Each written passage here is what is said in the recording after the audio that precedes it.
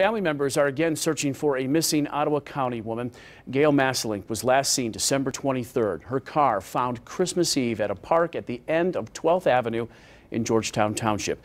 And that's where the search continued today. 24-hour News 8 Steve Kelso is just back from Ottawa County, and he joins us now live from Studio Control. Steve? And good evening, Larry. Police say when they found Gail Masselink's car, the keys were still in it and the car was unlocked. That and a GPS hit on her cell phone right now are about the only clues they have to go on. Today, the Ottawa County dive team took to the Grand River using side-scanning sonar equipment. That stretch of river is just south of where Masselink's car was found. Meanwhile, volunteers from West Michigan Search and Rescue combed the woods and the shores of a number of small lakes in the area. Her son Austin was also out with friends today, hoping to find any clue that might lead him to his missing mother. There's no evidence. We never found a scrap of anything, a scarf or a coat or a shoe or anything. And so all the possibilities are on the table, and anything is as likely as anything else as to what might have happened.